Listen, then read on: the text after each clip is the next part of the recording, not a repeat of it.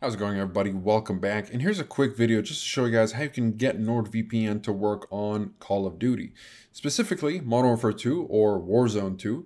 So if that's something you're interested in, I'm going to share with you guys a couple of tips to get NordVPN to work with Warzone or Call of Duty or whatever Call of Duty you're playing, really, it doesn't matter. There are a few things that you want to keep in mind. So first of all, you want to be using the best performing protocol. So you're going to go to connection right here and choose NordLynx. This is the fastest and best performing protocol, so make sure you're using it. Okay, that's one. Two, you want to make sure that you're connecting to the VPN server that is closest to your game server. And let me just bring up the Call of Duty Warzone servers right here. And we have a bunch of servers, as you can tell right here. So let's see. Obviously, there are so many state servers, a bunch of European servers, and one Middle Eastern server, a couple here, and a few right here in the East. Let's say you want to connect somewhere in the European region.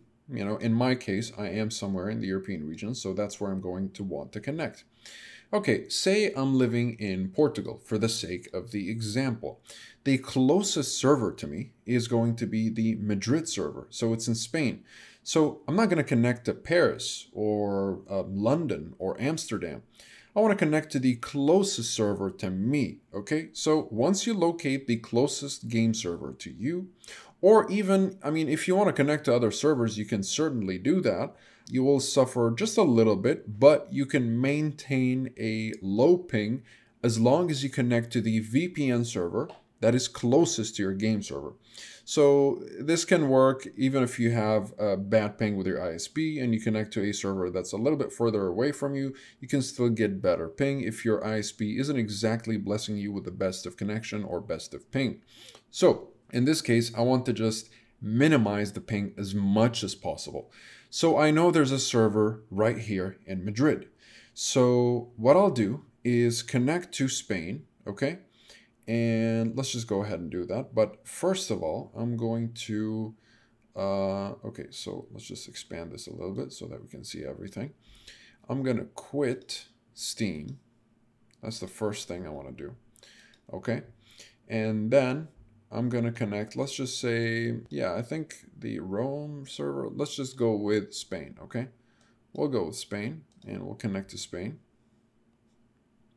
Italy is actually a bit closer to me, but we'll just go with Spain and see what happens.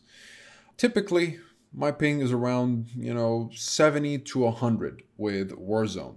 So now that I'm connected to Spain, I'm actually minimizing the distance between the VPN server and the game server so that they're right next to each other. Essentially, they're in the same country. And that way, I'm going to be getting really good ping. So this is pretty much the best way to minimize your ping, especially if you're having ping issues. And once we've done that, we're going to go to Steam settings and go to download region and make sure that the download region also matches the region we're connected to. So we're looking for Spain. Let's just go with Madrid, right? Are we connected to a specific place here? Spain, not really. Let's see the page right here. It is in Madrid. So we're going to just keep the download region in Madrid. We're going to click OK, and we'll go ahead and restart Steam. And there we go. This is pretty much all the steps that you need to make NordVPN work well with Modern Warfare 2 or any other Call of Duty that you're playing. And that's pretty much it for this video. Of course, make sure that you're using a wired connection and that your cable, your Ethernet cable, is not an out-of-date cable. It's, maybe a Cat 4 or a Cat 5 or a Cat 6, and whatever other measures that you can use to reduce packet loss. If you're running Discord in the background, of course, it's going to take from your connection. If you're running any Chrome pages, make sure that they're all closed so that you avoid increasing your latency. And so that's how you can get NordVPN to work with Call of Duty. If you guys are interested in learning a little bit more about NordVPN with regards to the privacy policy, speed, streaming, and torrenting capabilities, as well as security and features, you'll find the full review down below, and you'll find links to pricing and discounts if you'd like to jump straight to those. There's a 30-day money-back guarantee anyway, so in case you're not satisfied, you can just get yourself the refund. Go ahead and test that method out and let me know in the comments down below about your findings.